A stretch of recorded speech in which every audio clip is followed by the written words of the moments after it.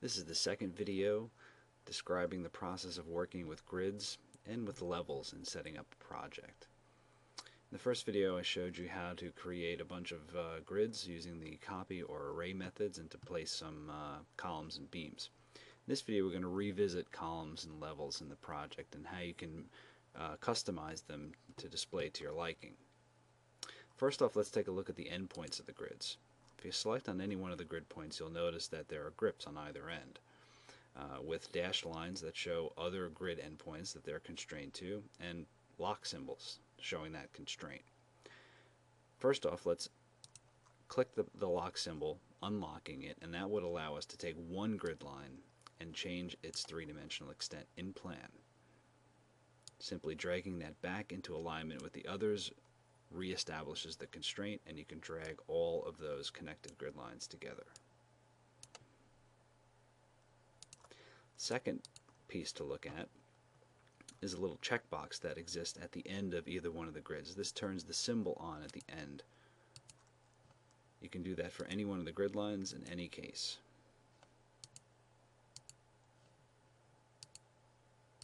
Now what if we globally wanted to turn all the grid lines from the left side to the right side for the lettered grids, or from the top side to the bottom side for the numbered grids? There are default display parameters in the type properties of each grid. If we select a grid, go to the element properties, pull down and go directly to type properties, we'll see that we have plan view symbols at N1 and plan view symbols at N2. This is basically a function of how you're drawing the grid line in the first place. The first pick is N1, and obviously the second pick is N2. If we check both options and click OK, you'll see that all grids of that type show the bubbles at both ends by default. Let's undo that and say we have these grids were drawn from bottom to top and right to left, thus giving us the grid lines at the end 2. If we wanted to swap that out and say, well, no, I really want them at end 1, again we go to select 1, type properties, change the option from N2 to N1, and you'll see that they have switched from being at the left and top to being at the right and bottom. Now, the layout of our building requires that grid lines 5 and 6 are not shown at the upper levels of a project. How can we accomplish that? Let's go up to level 4. And one very simple way is to go in every floor plan, select these grids, right click and use the hide and view option, elements. This solves the problem for one view at a time, which is not very efficient. Let's go to an elevation view. Let's go to the south elevation, which happens to be perpendicular to grid lines 5 and 6. It's this elevation here. Here are grid lines 5 and 6. Now, the three-dimensional extents that we demonstrated in plan have the same operating properties in elevation.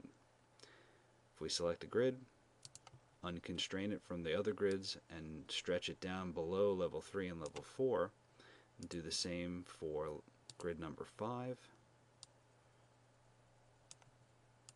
When we return to floor plan 3 or floor plan 4, we'll see that those grids are no longer there. And that will be consistent no matter how many copies of the floor plan you have without having to manually turn off those grid lines. Now let's take a look at creating more levels. Let's say we needed to add on 5 more levels to this project. There's several different ways of doing this. Each has pros and cons. First off, you can go to the Home tab and use the Level tool. The benefit of using this approach is that you can have the option to automatically create the plan views. A neat trick that I found out recently is that if you hover near the endpoint of some other reference object and you get that temporary dimension as you're placing it, you can type in what the offset value is. Let's say this new level wants to be 15 feet above the previous one. I'm hovering my mouse near the endpoint and I'm just typing 15, enter. And then as I draw to the left, that grid line is 15 feet above. and it has my level 5 floor plan created with it as well. Now the other ones, I could, let's say I needed to make 20 stories. That would be a more arduous task to do that one at a time. I can always use my copy tool. I'm going to select the level, go to the copy tool, make sure I have multiple selected, and I'm going to pick a start point and just continue copying up. 6, 7, and 8 now exist. Notice that I do not have level 6, level 7, nor level 8 as floor plans. That's because Revit does not allow you to automatically create plans or other associated views when you're copying levels. But it's easy enough to create them. Let's go to the View tab, select on Plan Views, Floor Plan, and this will show you the levels for which you do not have floor plans already created. That's because of this handy-dandy Do Not Duplicate Existing Views option. If you did want to create copies of the views you already have, simply uncheck that box and highlight all of the floors you want to create plans for. I'll create plans for level 7 and level 8 using my control key. Now just be aware that as you use that tool to create the floor plans, they automatically open in Revit's interface. So let's close level 8 and level 7 and return to our elevation view. Last way I'll show you is simply using the array tool. Same rules apply as the copy tool in that you cannot automatically generate the plans, but I just show you how to do that. With the level selected, I'm going to go to the array tool, and remember with grids and levels you don't want to use the group and associate option. It's nice for other objects, but creates trouble with Revit project datum. In this case, maybe we'll create 10 more levels, and let's say move to second because we're going to specify the distance between each object. Click once, point up in the direction you want the array to propagate, and type in a value. This time I'm going to say 13 space 6 for 13 feet 6 inches. Enter, and we have our levels created. Now if you created your grids first and your level second, you're going to have to remember to take your grids and stretch those extents up to have those show on every level. Lastly, let's take a look at modifying the ends of the grid of the levels.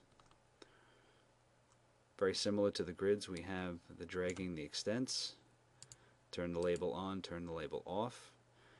If you look closely at the level though, you'll see it has a break mark also. If you have levels that happen to be very close to each other, you can use that break symbol and then use the grips that appear afterwards to adjust and customize that symbol.